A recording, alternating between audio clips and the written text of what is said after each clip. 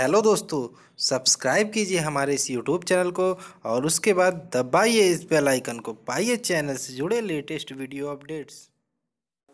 Hello नमस्कार दोस्तों, स्वागत है आपका आपके अपने इस YouTube channel exam Guru tips and tricks पे। दोस्तों आज इस वीडियो में हम आपको बताएंगे लोको पायलट और टेक्नीशियन के लिए कौन कौन लोग फॉर्म भर सकते हैं और कौन कौन लोग एलिजिबल नहीं है। ठीक है, तो पूरा वीडियो शुरू से लेकर अंत तक देखिएगा। ठीक है, तो चलिए शुरू करते हैं। तो बहुत से लोगों को प्रॉब्लम हो रही है जब से वैकेंसी आई लोको पायलट और टेक्नीशियन की।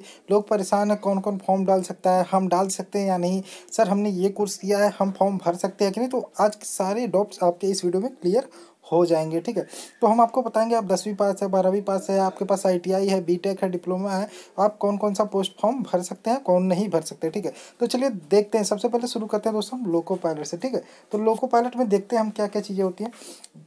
दोस्तों असिस्टेंट लोको पायलट के लिए दोस्तों सबसे पहले हम आपको बता देते हैं कि लोको पायलट टेक्नीशियन जो भी कोर्स निकले हैं वो टेक्निकल वालों के लिए ही है सिर्फ। ठीक है, आपके पास टेक्निकल होना चाहिए, टेक्निकल डिग्री होनी चाहिए।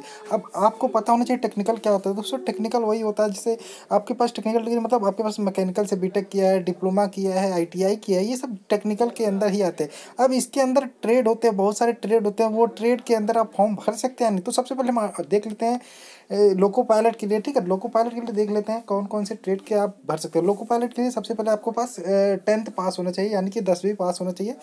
उसके बाद आपके पास ITI किया होना चाहिए, 2 साल का ITI का कोर्स होता है। 10वीं पास के साथ ITI का कोर्स आपके पास होना चाहिए। और वो भी ITI किस किस ट्रेड में होना चाहिए मैं आपको ये बता देता हूँ, क्लियर कर देता हूँ। बहुत सारे डाउट्स आपके हैं, सारे आज इस वीडियो में आपके क्लियर हो जाएंगे। ठीक है, तो चलिए सबसे पहले हम बता देते हैं फीटर। ITI आपका फीटर से हो, इलेक्ट्रीशियन से हो, इंस्ट्रूमेंट मैकेनिक से हो, मिल राइटिंग मेंटेनेंस से हो, मशीन रेडियो एंड TV से हो, इलेक्ट्रॉनिक मशीन से हो, मशीन मोटर से हो, vehicle wireman, tractor mechanic, armature and coil winder, mechanical diesel, heat engine, Turner, machinist, refrigeration and AC mechanic. इन सब ट्रेडों से अगर जो आपने ITI किया है और आप 10वीं पास हैं तो आप लोको पायलट का फॉर्म भर सकते हैं। दोस्तों ध्यान रखिएगा, ये मैं लोको पायलट के लिए बता रहा हूँ, टेक्नीशियन के लिए नहीं बता रहा हूँ। ठीक है, इन सब ट्रेडों को आप लिख लीजिएगा। अगर जब आप इन सब ट्रेडों के अंदर आते हैं तो आप लोको पायलट का फॉर्म भर सकते हैं।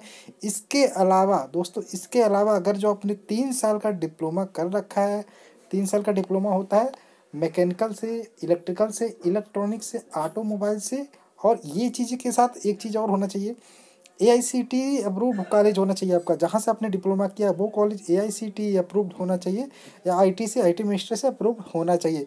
और ITI के लिए मैं आपको बता दूँ NCVT अप्रूव्ड होना चाहिए। ठीक है, तो आप इन सब जो मैंने ट्रेड बताया ITI के लिए, जो मैंने डिप्लोमा के लिए बताया, अगर जो आप इन सब ट्रेडों से डिप्लोमा या फिर ITI किया है तो आप फॉर्म को भर सकते हैं लोको पायलट के लिए। ठीक है दोस्तों, और चीज़ बात है बीटेक वाले भर सकते हैं कि नहीं, यहाँ पे सबसे बड़ी बात है।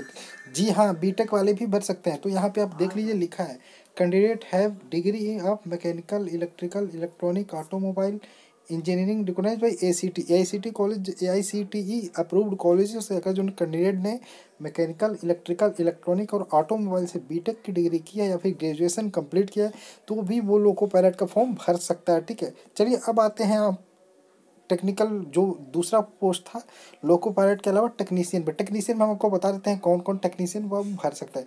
तो दोस्तों टेक्नीशियन के लिए हम आपको बता देते हैं, टेक्नीशियन के बाद आपको 10th पास होना चाहिए। उसके बाद ITI डिप्लोमा कुछ भी हो तो टेक्नीशियन का फॉर्म आप भर सकते हैं।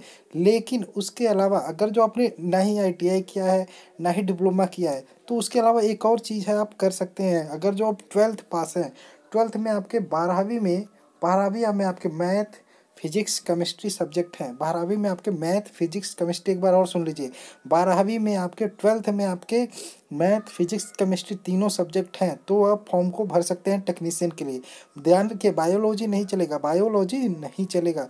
तो आप फॉर्म को भर सकते हैं टेक्नीशियन के लिए, मैथ, फिजिक्स, केमिस्ट्री। ये इसके अलावा अगर जो आपने BSc कर रखा है तो भी आप टेक्नीशियन का फॉर्म भर सकते हैं। तो ये थे दोस्तों कुछ लोको पायलट और टेक्नीशियन के लिए कौन फॉर्म को भर सकता है, कौन एलिजिबल है, कौन नहीं एलिजिबल है। तो दोस्तों पूरी कंप्लीट हमको आशा है आपको जो भी मैंने बताया पूरी समझ में आ गई, पूरा डिटेल आपको मिल गया होगा। और दोस्तों अगर जो इसके अलावा और कुछ जानकारी चाहिए तो मुझे कमेंट करके जल्दी से जल्दी बताइए। तो दोस्तों अगर जो ये वीडियो आपको अच्छा लगा तो जल्दी से वीडियो को लाइक कर दीजिए। तो थैंक्स फॉर वॉचिंग, मिलते हैं नेक्स्ट वीडियो में। जय हिंद, जय भारत।